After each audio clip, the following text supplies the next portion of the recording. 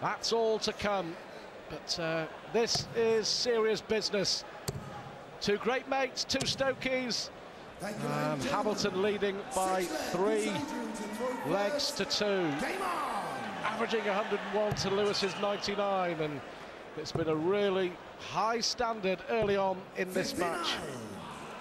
I sat down and watched them about an hour ago in the practice room, Rod, for about 20 minutes, and they were practicing together on the same board, laughing, talking, you know, suggesting to each other what they should go for, what doubles they should practice, and, you know, best of friends, best of enemies now.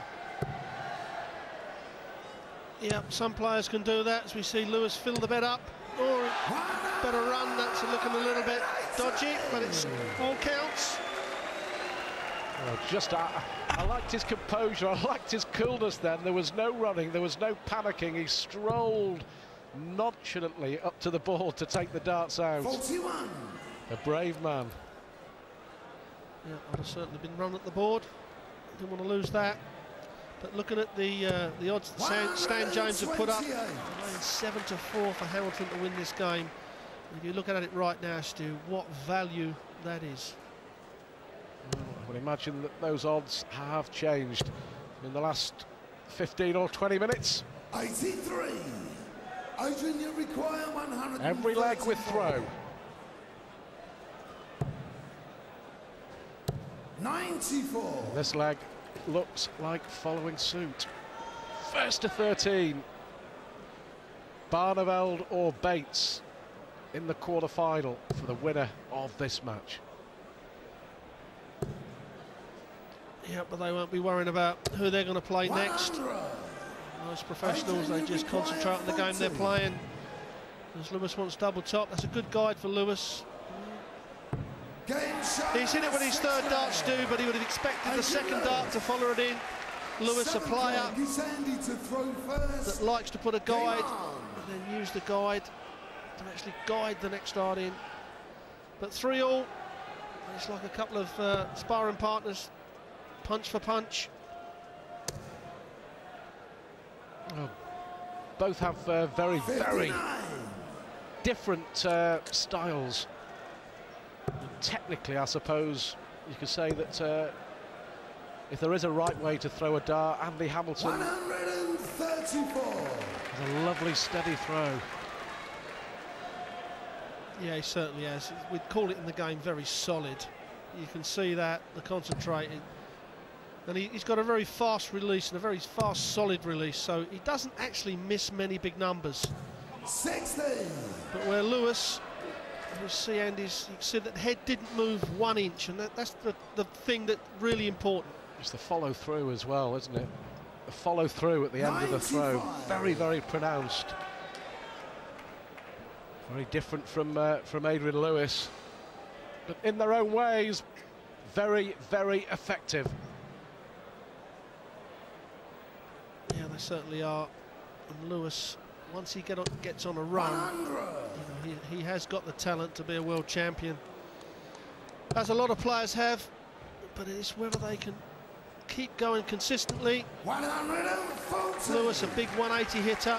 When he gets on a rhythm, he hits a lot of them, but you know, just not really been on form of late. Yeah, I agree about Lewis. There's no doubt he has the talent to be a world champion. The big question mark over Adrian Lewis is mental. You know, 42. Mental frailty in big games has cost him dear in the past. What a lovely dart. Is he going for another one?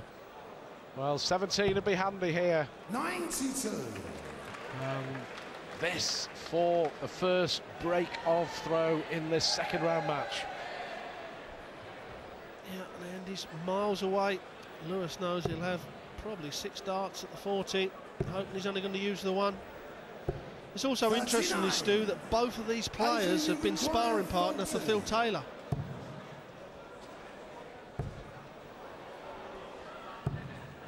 Again with the third dart. Still a sign of a player in form. If you can get it, last chance saloon, which Lewis has done on 2 or 3 occasions, and that is the first break of throw of this match. Noticeably since the break, 134. Hamilton has come out a different player. After 5 legs, he averaged 101.5. He's now averaging 91.5. Lewis has pushed his figures past 3 figures. Yeah, certainly some players, you know, look forward to a break. Other players don't, especially if you're on a run. And then we see the averages. Lewis is up to over 100. We're just under 100 with that dart. But Hamilton has come down at least 10 points. And what he's got to do, he mustn't let Lewis now get too far in front, because I've said on many occasions, Lewis is a great leader. When he gets in front, he really is hard to pull back. Yeah, and that was shown out and how in the traditional pre-match play warm-up tournament on Saturday, the Bobby Bourne Players' Championship, when Lewis beat Barneveld in the quarter-finals, and 3-1 in sets it was, but it was a dominant display from Lewis to beat Barney at the weekend. I thought those hats went out in the 1960s, right? Yeah, I thought we were still wearing them, Stu, because I thought they'd come back in. Yeah, I thought we were still back in the 1960s, to be quite honest, Stu. You'd remember that anyway. 4-3 to Lewis.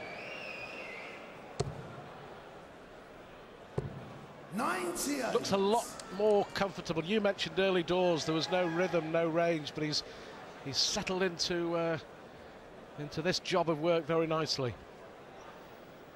Well, John Part is very good at that. If he can't find his throw in the first 2 or 3 legs, what he doesn't do is force it and panic.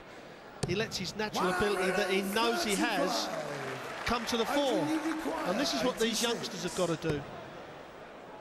Well, now does need the bullseye again. They went for treble 14, but great pressure there from Hamilton.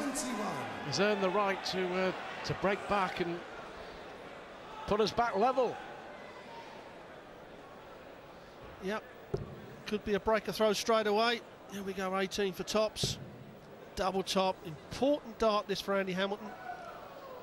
If he hits this, he probably ends up 4-all. If he misses it, he's going to be probably 5-3 down. Steps back, big deep breath. Good release, good dart. Andy Hamilton.